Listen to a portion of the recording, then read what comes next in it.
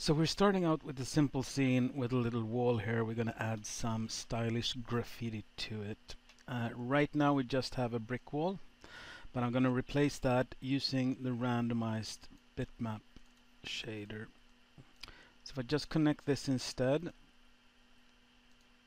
to the base color map, you will see we get a bunch of the default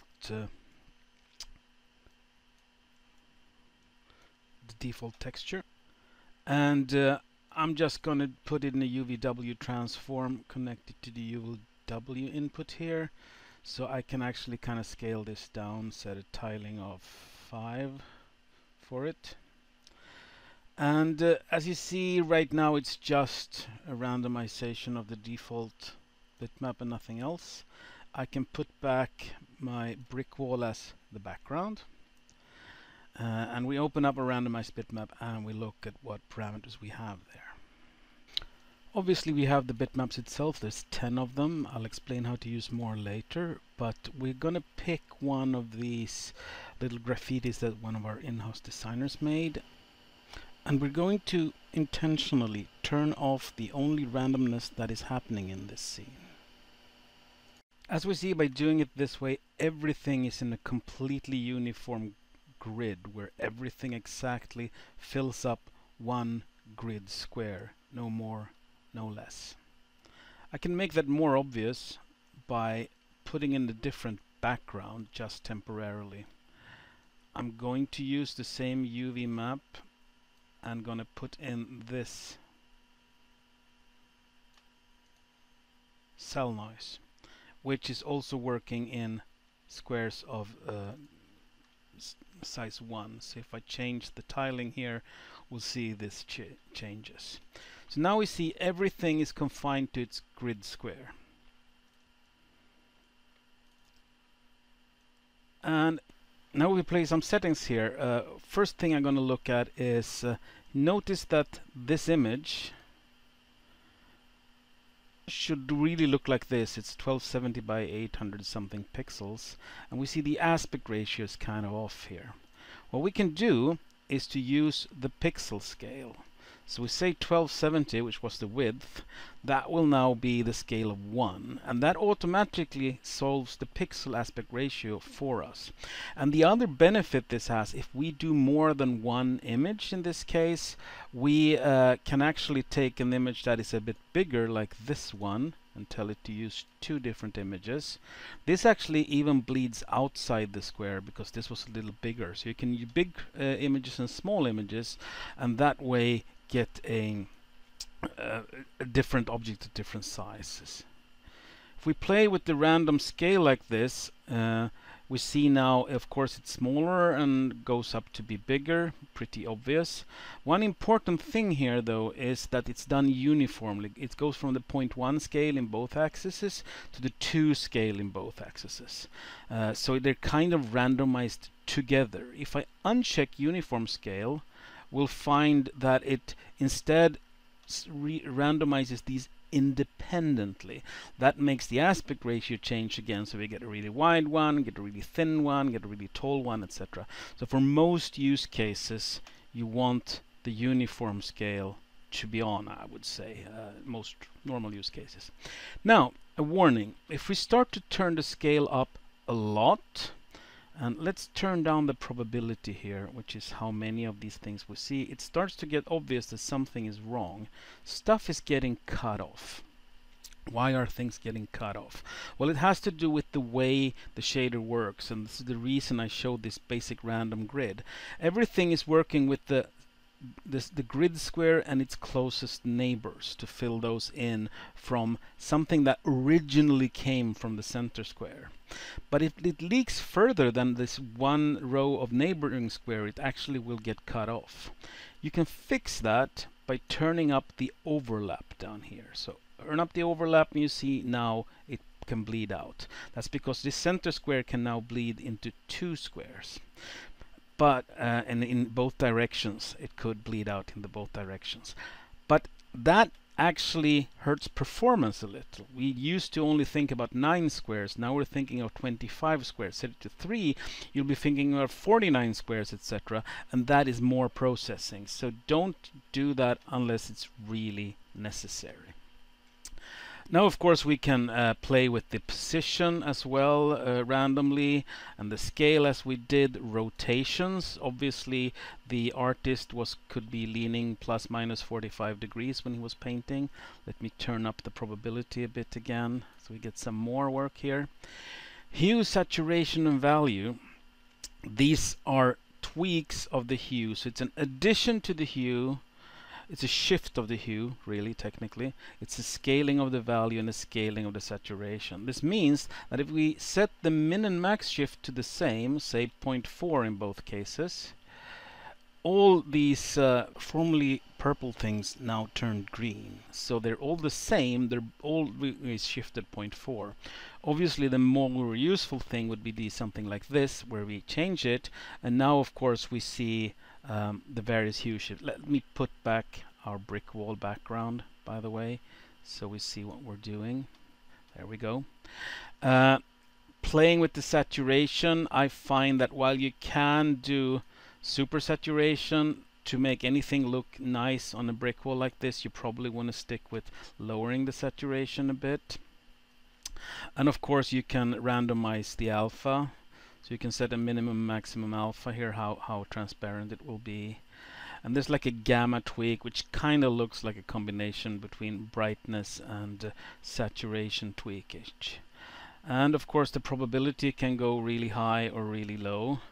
And there's even a clumped probability here, which if we use that instead of the base probability, we'll find that things tend to show up in certain regions. So you see now there's a bunch here, but not so much over there. And if we switch the random seed around, maybe turn up the base probability a little down this, we can get some fairly natural looking placements with this, although I'd say that the clump probability is more intended for use case like flowers in a meadow or something, where they tend to kind of grow in clusters. And this third parameter is actually scale factor of the randomness that drives the clumped probability. Obviously we're only using 2 images now, so let's pull in a bunch more. We take a UFO logo and a Christmas tree and an hello world and some trasher thing, a tag of some kind, smiley face, some love, never hurt anyone, this one. Turn this up to 10, using all the 10 ones, and by playing again with the random seed, we can get all sorts of different fairly realistic bouts of graffiti. Maybe not for a hero shot like this, but for a background you want a train to drive by which is all graffitied up, you can just go with it like this. So it's pretty powerful what you can do with the randomized bitmap. If 10 is not enough, you can simply cascade the outputs of one randomized bitmap to the inputs of another. Remember hooking up both the alpha and the color outputs though. And you can do all sorts of fantastic things with this.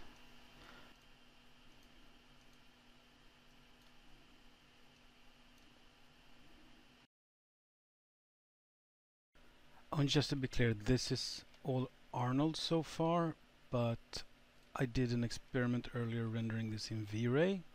And if we want to be really adventurous, we could try render this in good old scanline. Let's see what happens. There we go. Enjoy.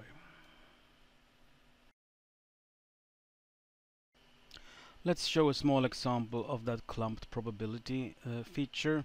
So here I cut out some flowers and made 10 of them, and if we open up the preview window of this randomized bitmap, we'll see that it's a bunch of these flowers, and you can see they are kind of clumped up in bunches. And that has to do with these settings on the probability. You can think about it as this is like a base probability, and this is a random probability by a noise function, and this is the scale of that noise function. So if we change this number, we'll see that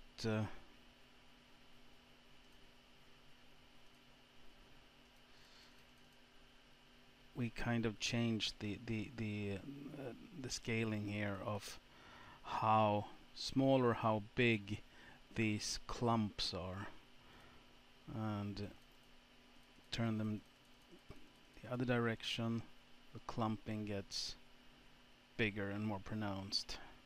So if we turn down this one, it gets more evened out. The more we turn it down, the less pronounced the clumping is. At 0, obviously the probability is completely uniform at 0.1.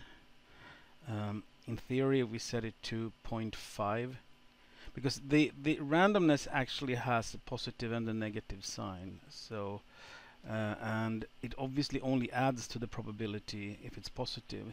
So in theory, if we set both to 0.5, we should have the see kind of the valleys and the ridges of the probability. But obviously, if we start off a lower base probability, we'll have areas with 0 probability, which makes it easier to see what's actually going on. If we try this in a scene, we have a little teapot in the meadow kind of thing going on here. And I made this it looks kind of fake 3D because there's actually 2 planes, one with the grass on it and one with the flowers on it.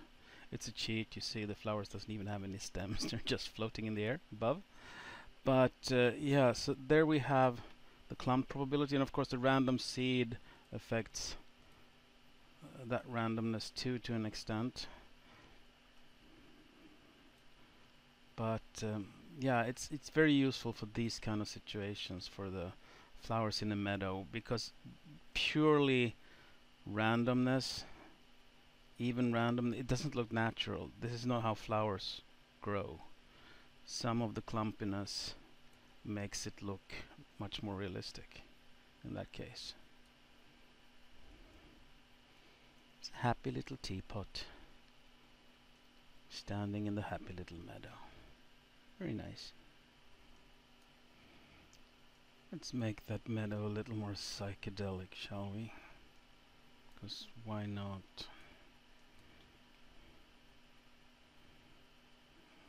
Turn of uniform scale, and yeah, I think the teapot is even happier.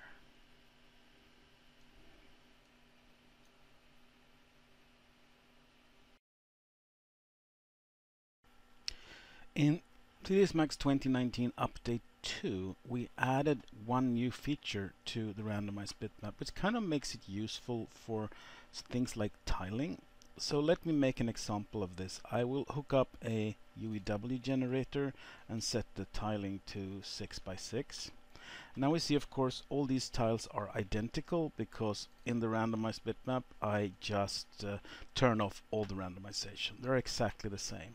But we would want to make 2 versions of this where the tile is rotated, not rotated, and rotated 90 degrees. So we set the rotation to 90. And of course we get this result. Yeah, we get random rotation between 0 and 90 degrees. But that's not really what we wanted in this case. We wanted either 0 or 90 degrees. So we have these new parameter rot steps, rotation steps, which sets the number of steps of the rotation. Although 1 is like the special case for doing it the old way, doing it continuously as we see now. If I set this to 2 now, it will use 2 steps, so only 0 and 90 degrees. So now we only have it rotated either not at all or flipped 90 degrees to the right. If we want to do all 360 degrees, we can try this, say 360, and 4 steps and be confused. Wait, what's wrong? Well, if you think about it, the 4 steps we actually want is 0, 90, 180 and 270. The final step is actually 270. So this is what we want. Now we have all the 4 rotations. And since I had 4 different tiles as well that I prepared earlier, like in the cooking shows, if I turn them all on, we see now we have something like a tiling pattern that might be used on the floor in some bathrooms or similar like that. Random tiles at random rotations. I can make this perhaps more obvious by picking an arrow here. So we see that we have all the various rotational directions. By the way, when you're doing tiling, think about the fact that we have the UVW row offset one, which by default offsets everything by half in the U direction, which is, you know, the default setting. It's not a hyper advanced tiling, it just offsets alternate rows here, but it's at least something you can use to do brick walls or things like that. So it's kind of useful to add together with this feature to get very interesting like inlaid wood patterns and stuff like that. Enjoy.